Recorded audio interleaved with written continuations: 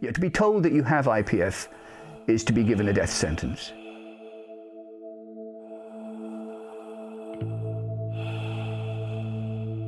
The average person dies within 3 to 5 years of diagnosis, and that's actually worse than most cancers.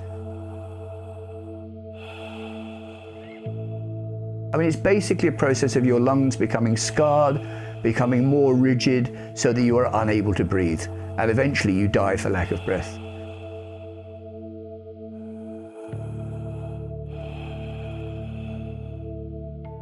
Action for Pulmonary Fibrosis is the leading voice for people suffering from pulmonary fibrosis in all its forms. To start a national charity from scratch is not easy. Mike and his wife Elizabeth went from nothing to a really significant charity in a matter of 2 or 3 years. And I think that's an amazing testament to the kind of man he was.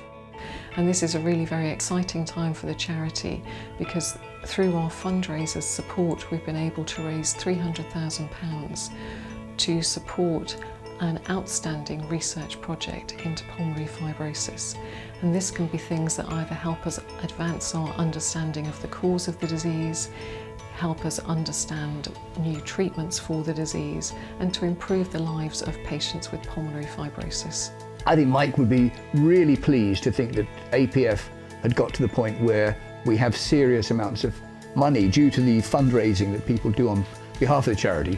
We have serious amounts of money to invest in understanding the origins and finding a cure for IPF.